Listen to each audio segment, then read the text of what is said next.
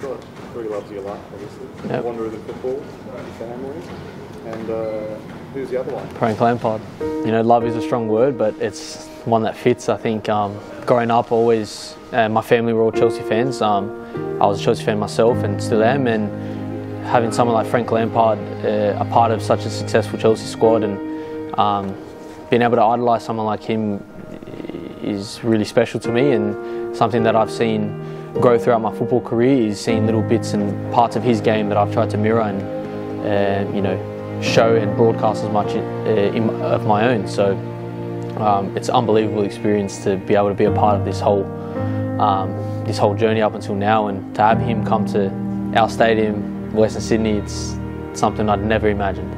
Well, I'd love to leave a legacy here at the Wanderers. I mean, much like him, you know, he spent time at West Ham, but I think he'll say Chelsea's his club. He still says it to this day. You know, he was able to manage there. He captained our club. His career was, I think, Chelsea. You know, and I think for me, if I'm speaking with similarities with him, I'd love to leave a legacy here.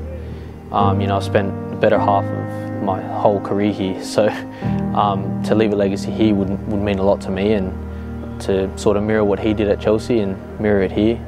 You know, if I could live up to half of what he did, it would be an unbelievable career. No way. I feel weird. Oh, bro, that's Frank Lampard. I'm feeling jaded, man.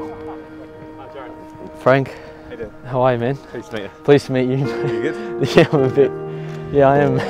Big Chelsea fan? Huge, man. Huge fan of you as well. Right. That's great. No, thank you. Fuck. Appreciate it. That's insane, bro. This is insane. So how long have you been a Chelsea fan? All your... My whole life. When did you start? My whole life. Your first...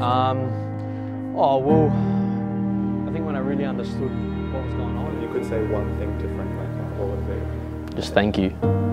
Yeah, just thank you.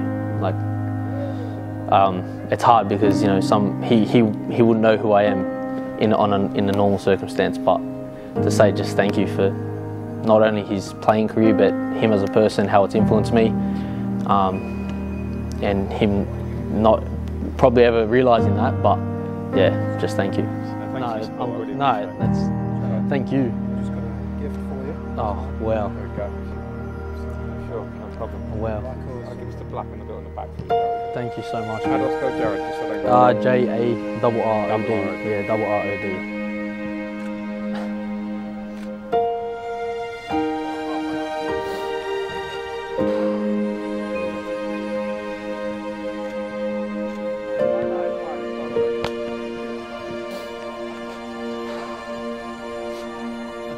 I can't believe what just happened.